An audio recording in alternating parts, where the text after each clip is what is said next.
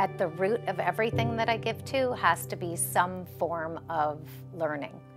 And so when you think of ICRF, and that so much of it is about research, it comes back to that simple lesson that my father taught me, which is, it all starts with education.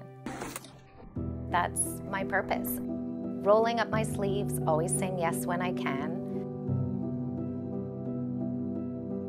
How did Anzie start? It's an emotional question because it goes way back to when my husband was first diagnosed with stage 4 colon cancer. We weren't sure what was going to happen with his life, and he turned to me and he said, you have to start thinking about how you're going to look after the 3 children and yourself.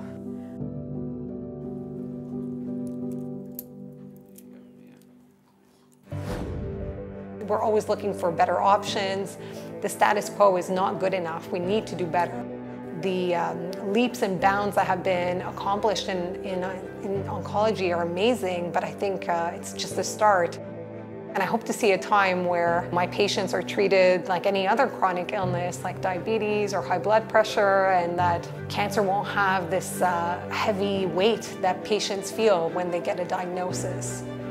You cannot do research alone. You need a team. Research is a collaborative effort. Together, we can find a cure.